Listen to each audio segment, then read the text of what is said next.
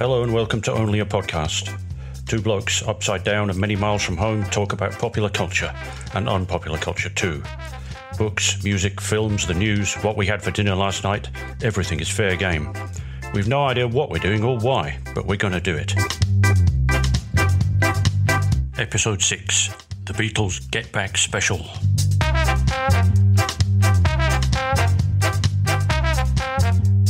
Hello everyone, thanks for tuning in. This is going to be a bit different to one of our usual episodes. This is going to be a special episode where we talk about the recently released The Beatles Get Back documentary, which was on Disney Plus. Started streaming a week or so ago, and I think I've been completely obsessed by it since. I think you've been the same, Captain. Yeah. And also, I've been obsessed by the Beatles in the lead up to it, in anticipation of it. We always planned we'd do a special as quickly after it, after the broadcast as we could. And here we are. Yeah, I wanted to find time to watch it twice, but no, that's gone out the window. It's too long. Typical Peter Jackson length, but I've watched selected parts of it twice, it's an amazing thing. It is. Right, that's the end of the show then. Thanks for your thank you. Good night. Okay, so we're not going to do a review because there's plenty of reviews, so we're not going to do that. And I think what we'll just do is give our thoughts and feelings on it. And I think Captain's going to kick us off with a bit of background as to what happened before this film and how it came about and why it came about. Yeah, mainly because there was context added in Peter Jackson's film with the sort of slideshow at the beginning and a quick summary. But it didn't really explain how they got there and why they were in the state they were in. So I just thought I'd chuck something together.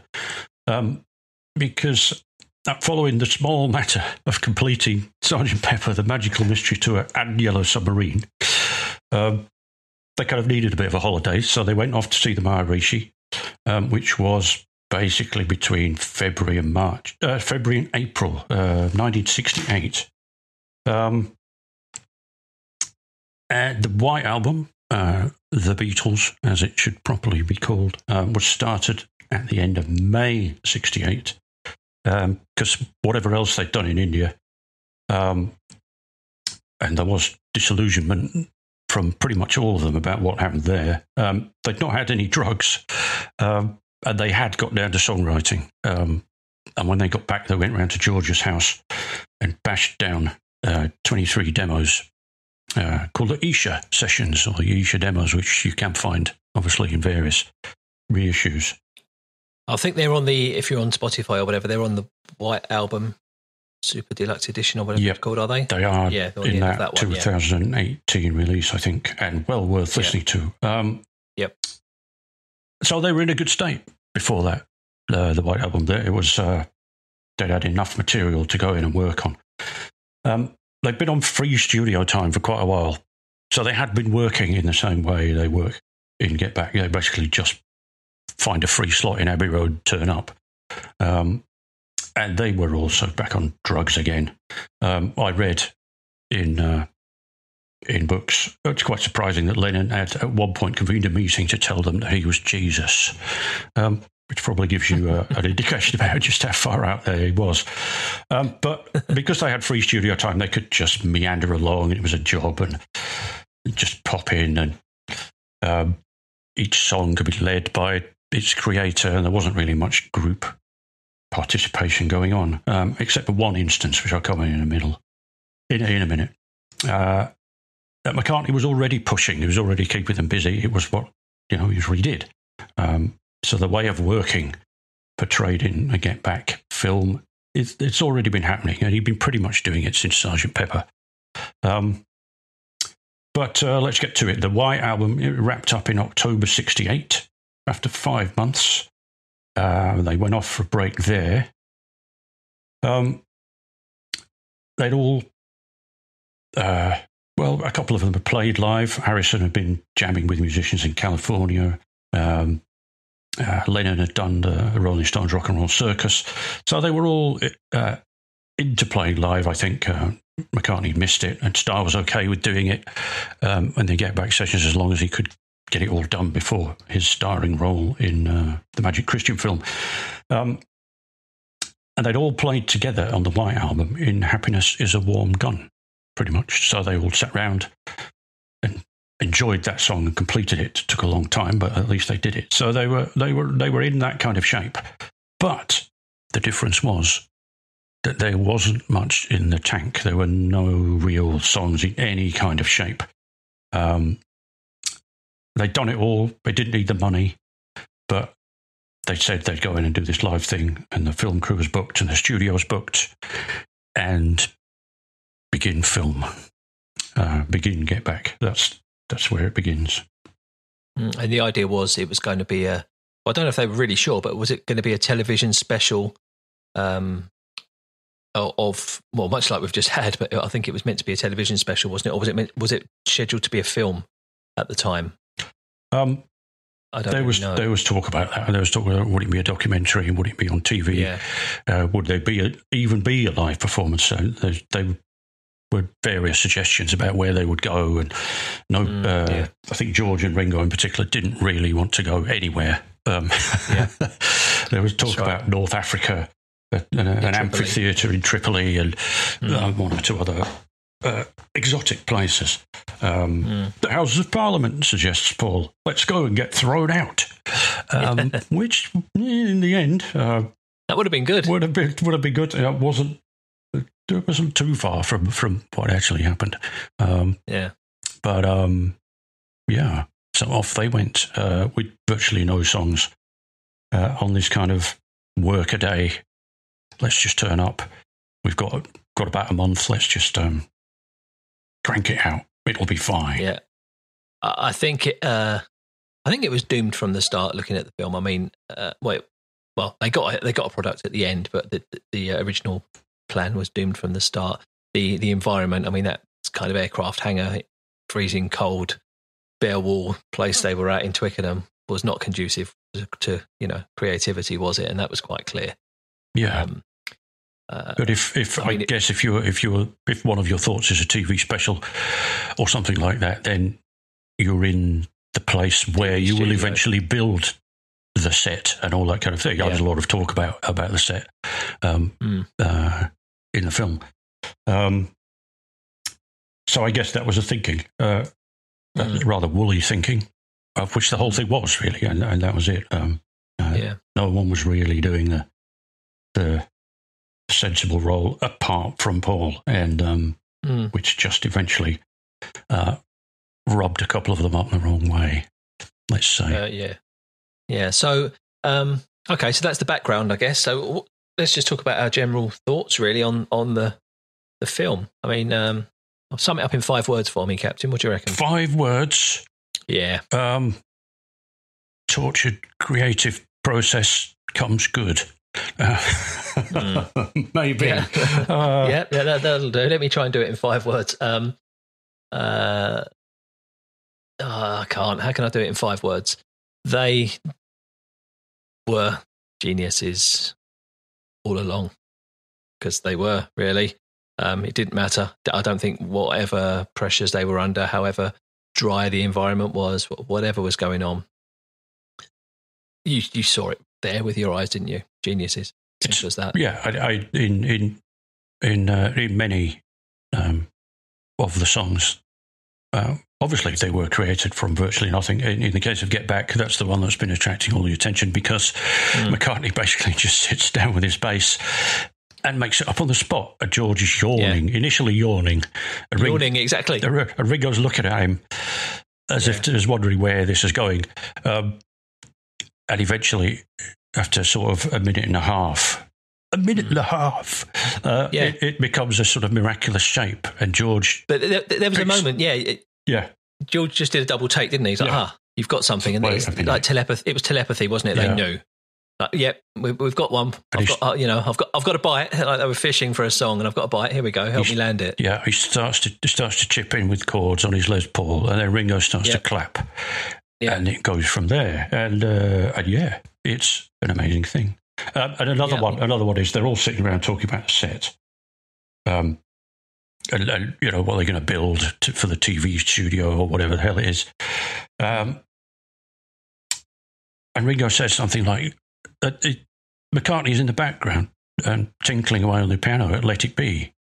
And Ringo says, I could watch him play piano all day, kind of thing. And there's creativity going on whilst sort of admin is being done. There's McCartney's in the background doing That's right, this. just in the background. What about that little sequence, it's a minute long or something, where McCartney's, I think he's on the piano and he's jamming Martha, My Dear or something like that.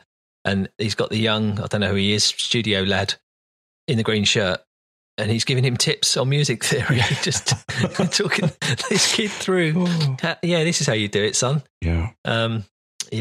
Amazing. Things that stood out for me, generally speaking, especially at the start, episode 1 or part 1, was John. Well, two things about John. John wasn't really present. He didn't really say much, and he's the clown of the group. He's the mouth, isn't he? And he was very, very subdued, I thought. Subdued? Are you doing the air quotes with the subdued there? Because I'm sure at times he was chemically subdued. Well, that's what I was wondering. I don't know, because he seemed very calm, if you know what I mean. And the whole Yoko thing, we've all heard the stories about Yoko and blah, blah, blah, blah, blah. Well, it was all right, wasn't it? And I think there was one scene in there where Paul was kind of went out of his way to defend Yoko. I don't think there was any problem there. Yep, and we see her just sat there chatting to Linda, and so it's not this great frigid. No, it wasn't thing going on. But that's no excuse to let her near a microphone, though, is it? No, although it did help them sort of primarily scream when George left.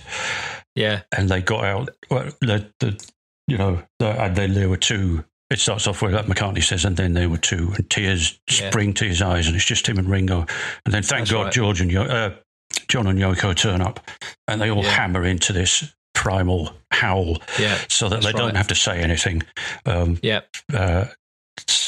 just have to do it, get it out of their system.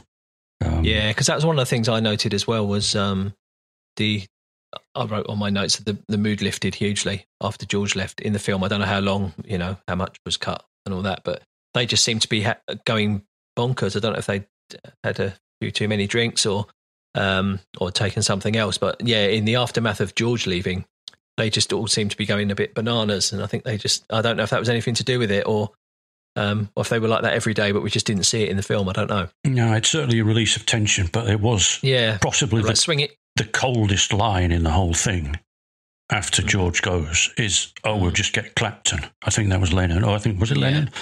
We'll just get Eric. It's like, no. Wait a minute. That's I don't know if that was just because it's not like they shouldn't have been uncomfortable around each other to have to say something just to fill a silence. You know what I mean? They should have been comfortable with the silence around each other. So it was a bit. And George seemed to have something else I noted down. It was he seemed to have a bit of an inferiority complex when it came to Clapton. He kept comparing himself to Clapton, didn't he? Yeah. How he couldn't do that. He couldn't improvise. He could make lines. What Clapton does. He could make lines up, but he couldn't take something and couldn't resolve them and go with it. Mid song and go with it. But of course, you're talking about morale and how it was. The one of the highlights of the thing for me was obviously when Billy Preston walks in. Yeah, and they're all on their mettle for a start. It's like, oh God, there's a guy who's played with Ray Charles here. Someone else is in the group. A guy who Ray Charles gave the organ to and said, "Oh, you could play it in my band, mate. I'll just stick to the piano." My God! So this is a guy they all know, and they love him, and it's amazing. Instantly, everything is brought up to snuff.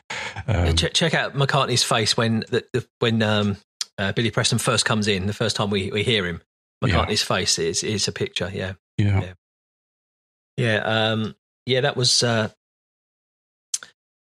that got me thinking. So at the end of it, when I got to the end of the last part, I was thinking, okay, if I could go back and wave a wand and change things, what would I do? My thought was, okay, I'd get Lennon Lennon to leave if I was at at this point in time, and I'd ask Billy to join, Billy Preston, because Lennon went on to become a very unpleasant human, I think it's fair to say.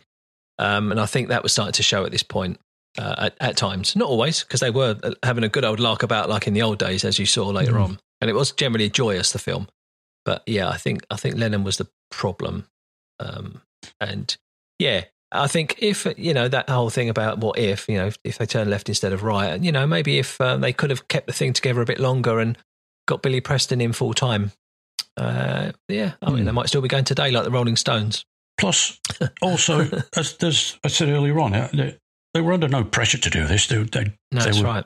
Millionaires. And at one point, I think it's George again says, we could put these, I could put these on my album or is it my show or something like that? He says, I could put these on my album. So why didn't they?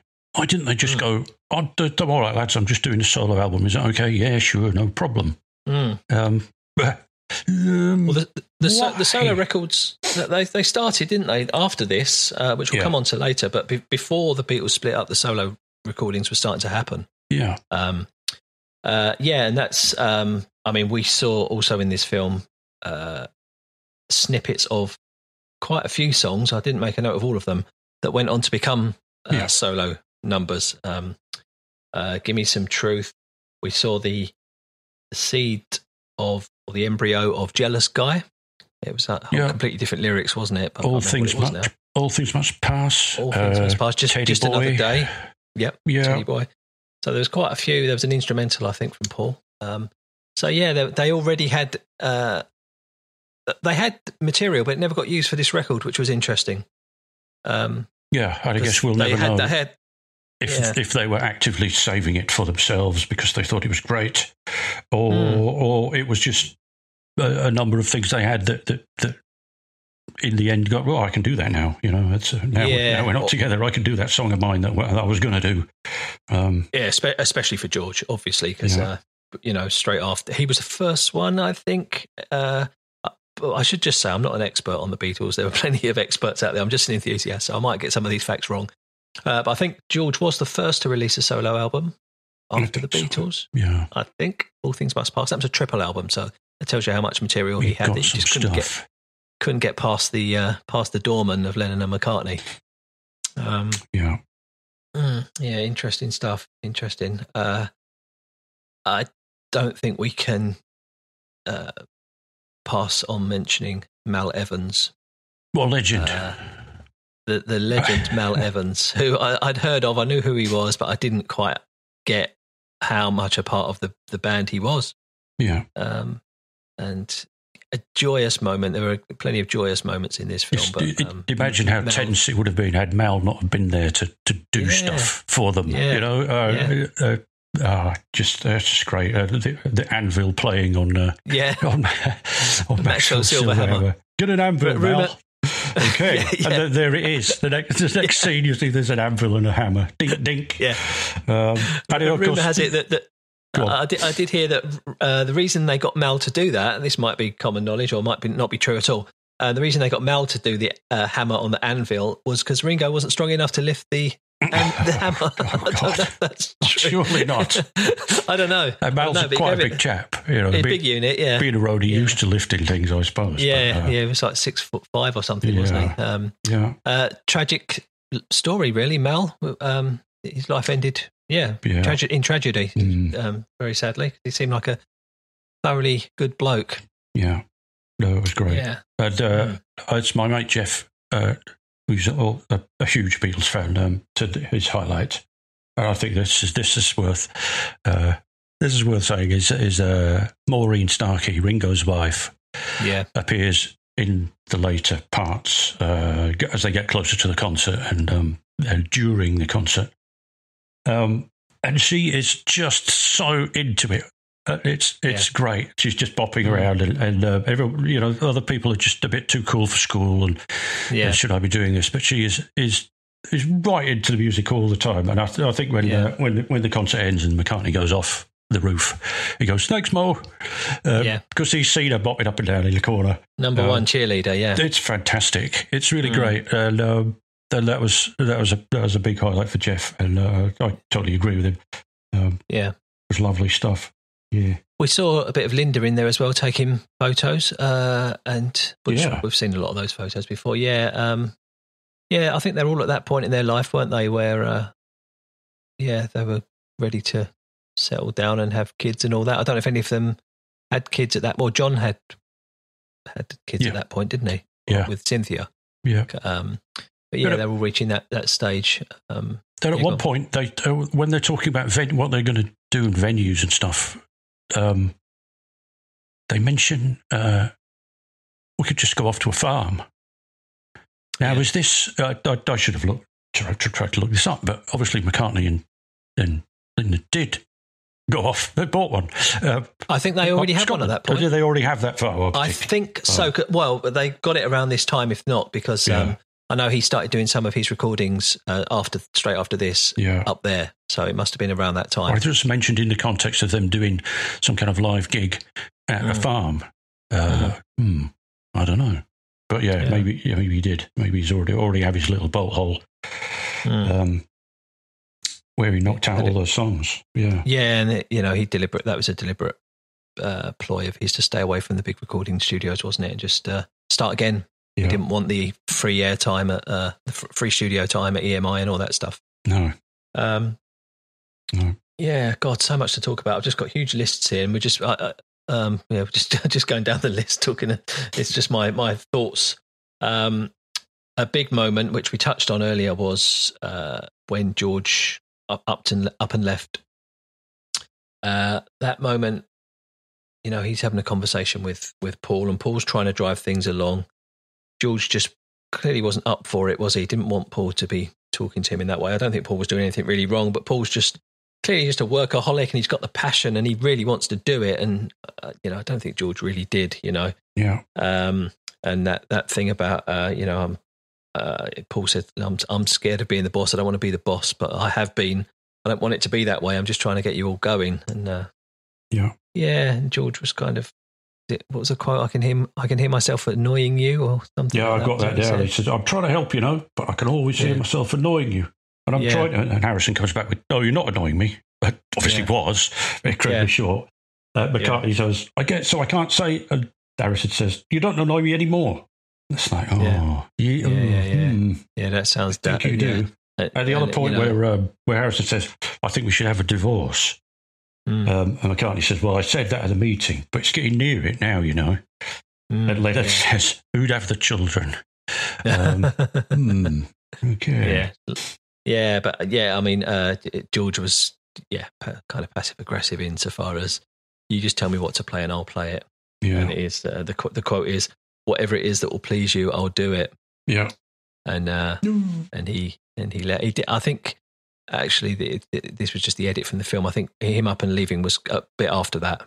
Yeah, quite a bit after that conversation. But and famously left with the quote, "See you around the clubs." Yeah. But it's what I'll play whatever you want me to play. They're not kind of 3-chord wonders anymore. These songs don't really need. Yeah, it's not twist and shout, is it? First chorus, mid, late. No, done. That kind of thing. These are things that need arranging, and it does need people to say how they think they want them to go. So while they're saying that to McCartney, while George is saying that to McCartney. I'm sure if George had been allowed to have any songs or more songs, he would have been doing the directing for his songs as well, and as Lennon would too. They all would have been in an ensemble recording session, saying how it was supposed to go. Yeah. If they're on their own at Abbey Road, fair enough, you can just do what you like, and you can put down more of the song without having to annoy people. Because everybody can kind of play drums and bass and stuff. Well, no, I should qualify that. Lennon is a rubbish bass player. He had a cool bass, though. That bass Fender baritone 6-string guitar thingy, that was cool. Yeah, very cool. Yeah, but but don't listen to Lennon's bass playing on The Longer Winding Road or some others, because he's not good at that. And there is a note in the Ian McDonald book. Why didn't they go back and fix some of these wonky bass lines that he put in the recordings? Well, I guess the goal at the start was to record the album live, right? It was essentially a live album. That was what they were meant to do from the start, and I think they tried to stick to that the whole time. So if I'm going to do this, then you're going to have to play bass. They could have rehearsed it more and got more out of it, and Paul could have showed John exactly what bass line he wanted to play. At the risk of him walking out. At the risk of him walking out, but that's what they did. But their writing and recording became like that because after they decided to stop touring, which was 66, was it? Then all of a sudden they weren't together 24/7 like they used to be. And they weren't under pressure to record like they used to be. So it was the writing and recording was more of an ensemble, I think, or the arranging, if you like. But as you say, Paul, he lived in St John's Wood around the corner, and he'd come up with a song, and he'd pop round to Abbey Road the next day, and he'd do the drums and the bass and the piano and the guitar. So it became more and more like that. There were solo songs, weren't they, with the rest of the band being a backing band? Yeah, I guess. Yeah. But when you have to record it live, that doesn't work. No. So I guess you got Ringo sing. Yeah, they were so high on drugs they let Ringo sing. That's right. Yeah. I guess you've got some notes about what happened next, didn't you? Really? Yeah. Maybe we could. I mean, I briefly think, delve into that. Well, I mean, we've said our bit. We could go on for hours and hours here, and we're very conscious not to.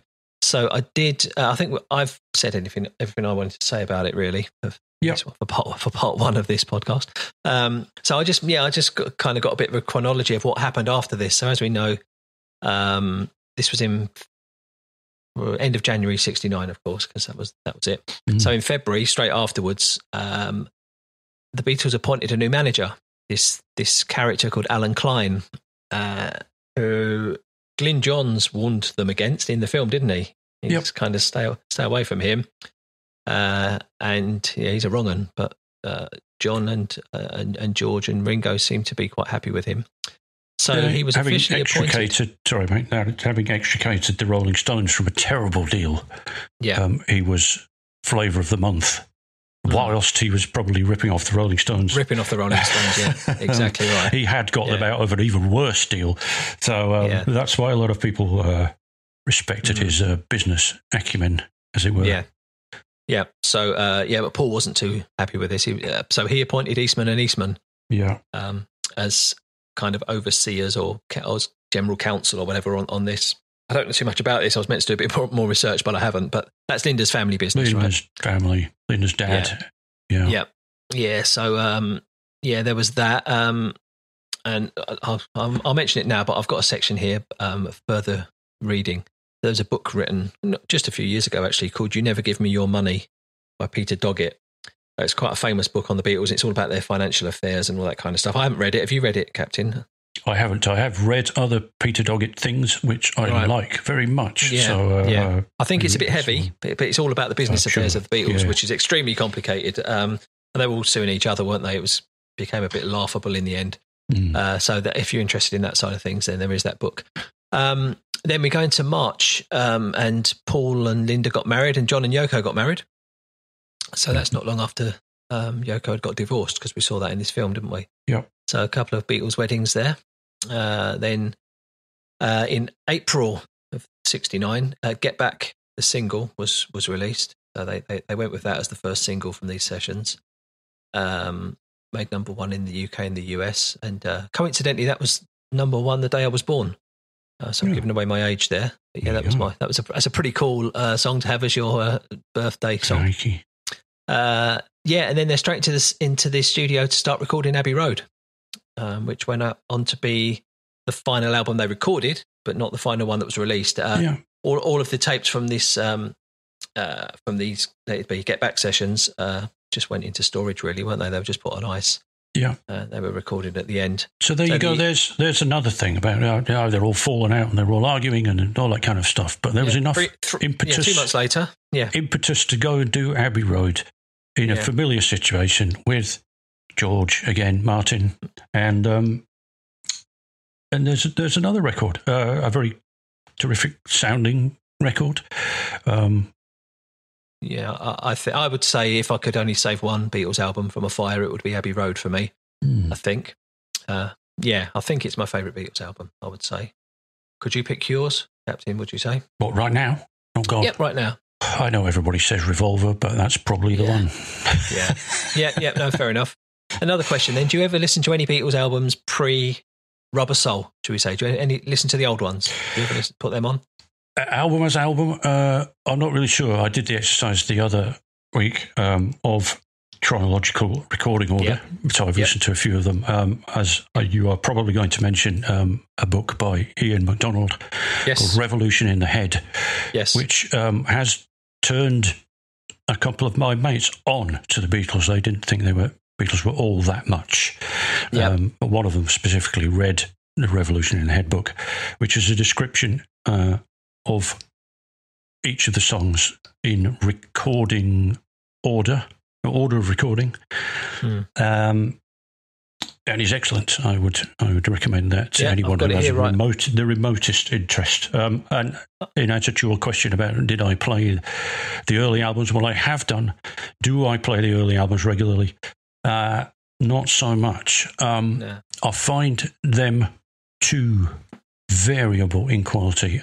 This may be something to do with the fact that they were on limited studio time and not unlimited studio time. You've got 3 hours to make an album, boys. Off you go. Bash it out. And you look at it and you think, well, it's great that they got the first album done in 10 hours or however much it was, but they were rushing like hell to get it finished. And things had to go by the wayside and substandard things that they used to knock out live or covers that they had to quickly do because they'd done them in Hamburg, do not an album make. So for those early years, the gems for me just shine out. And when you listen to those early recordings, you know what they are.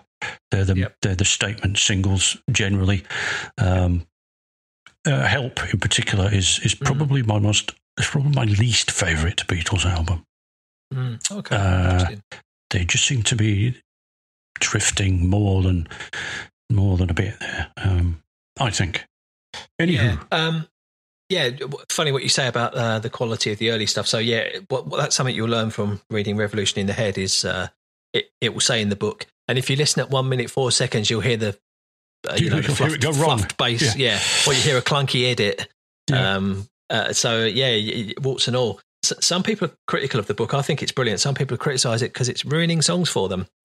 Because there'll be a great song. I don't know, an epic like I don't know, Lucy in the Sky with Diamonds, for example. And you think, right, I'm looking forward to reading about this, and you get half a page. Well, the melody's a bit flat and the playing's a bit sloppy. So Ian MacDonald, it's not warts, it's warts and all. And it is his opinion as well in a lot of cases. But it's an absolutely essential read if you're interested in getting down in the weeds with the music of the Beatles and how they were written and recorded. And there is an accompanying Spotify playlist. I found one. I don't know if there's more than one, but someone's gone to the trouble of putting all these songs in the book in that chronological order. I've got one anyway, so we could link to that. You made your own, did you? Yeah. Well, someone else has made one, but there's an error. He's made a mistake. The person that created the one that I'm using. That's why I did the one that I did. He's put, I want to hold your hand instead of I want to be your man or something like that. Anyway, moving on. So April, May, June, July, August, that's when Abbey Road's getting recorded. During this time, John Lennon's involved in a car crash. So he's absent for some of those sessions. He got quite injured. I think he was up in Scotland or something like that. And then September 69, the Abbey Road album is released. We're also starting to see the emergence of some solo material. Give Peace a Chance, Cold Turkey, that sort of stuff coming out from Lennon, and Paul McCartney's working on his first album. John and Yoko are knocking around doing the kind of stuff John and Yoko were doing, lying in bed for a couple of days. Yeah. War is over, graffiti, and give peace a chance, and all that John and Yoko stuff. The heroin years, I think I'm right in saying, I think there was a lot of very hard drugs knocking about at that point. And, and you hear about people that knew Lennon at that time. He was a very unpleasant person, they say. So I don't know about that.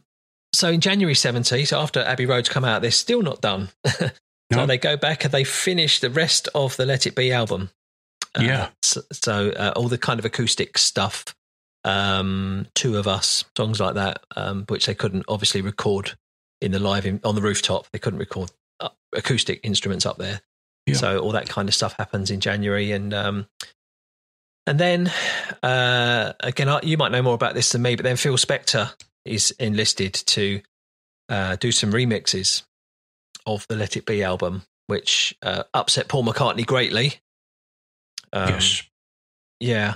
Because he didn't really know that it was going to happen. It was Lennon gave the tapes to Spector, and off he went and put strings all over it to upset George Martin because he didn't like some of the arrangements that were done. And there have been various attempts to put the record straight, fix it, not least is obviously the most recent Let It Be re-releases where you hear what Glyn Johns had recorded during the sessions. I can't remember when Let It Be Naked came out. Was it 2003? Yeah, which was McCartney's version of what he hoped the album would have been like without Spector's intervention. And it's worth a listen. Nothing, for me, beats, I almost hate to say, the original version, the Spectorized version, because it's so familiar.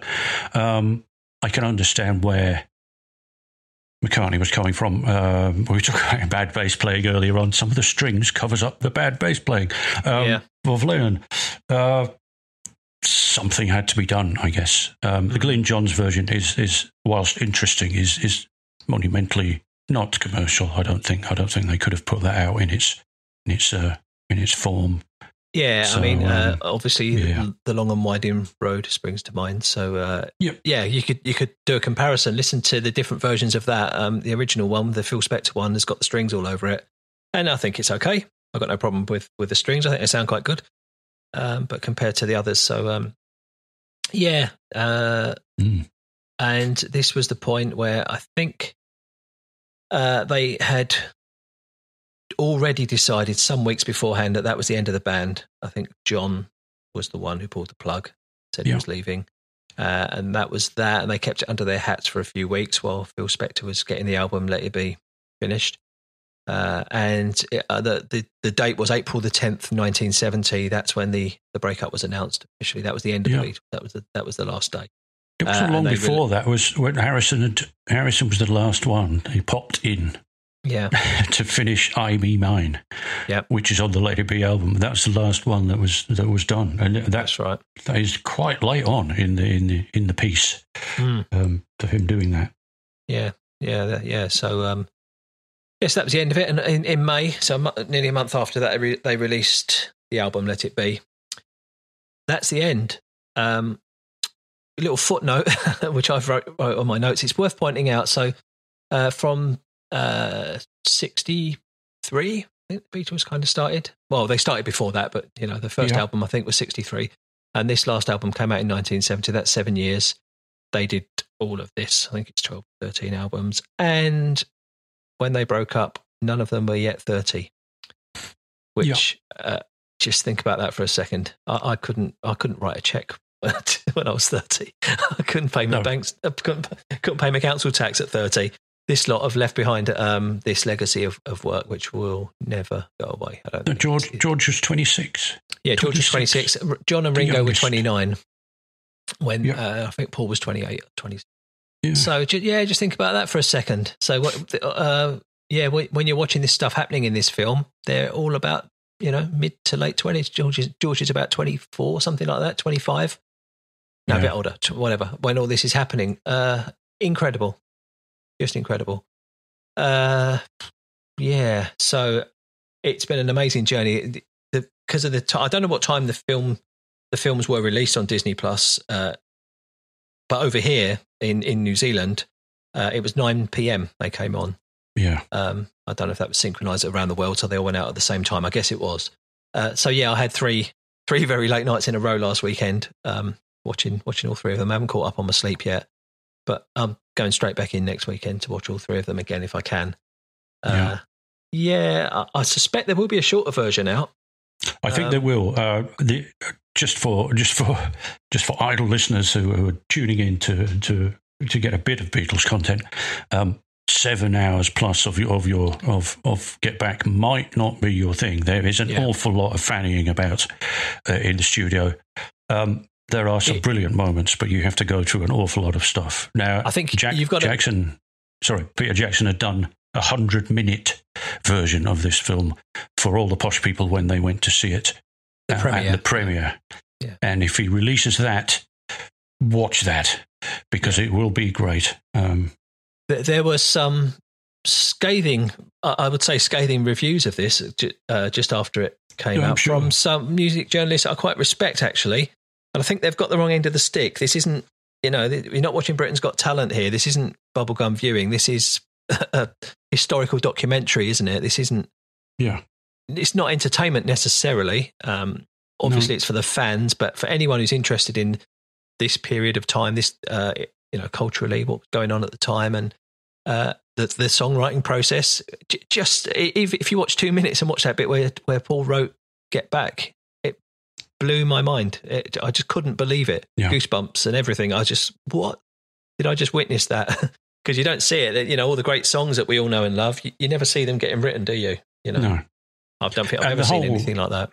The whole fuss, say the last hour of the last episode with the rooftop concert and the whole fuss about that, and there's people in the street and it's loud, and it's a kind of the 60s in microcosm where they're interviewing hip young things and crusty old bowler-hatted bankers and getting their views on what's going on.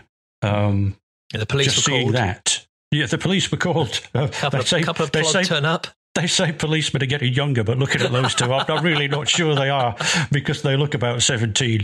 They look barely able to shave. And they really don't know what to do, and they have to wait for Sarge to come from the station to sort them out. 2 of my policemen here? Yes, they're up on the roof. Oh, God. It's amazing. But that last hour is great for fashion, for 60s attitudes. Yeah. What about that kind of stuff? It's just great. What about, was she the press officer or someone like that for Apple? The young girl looked like Twiggy with the glasses on, the pixie haircut. Yeah. There's a little snapshot of the fashion right there as well.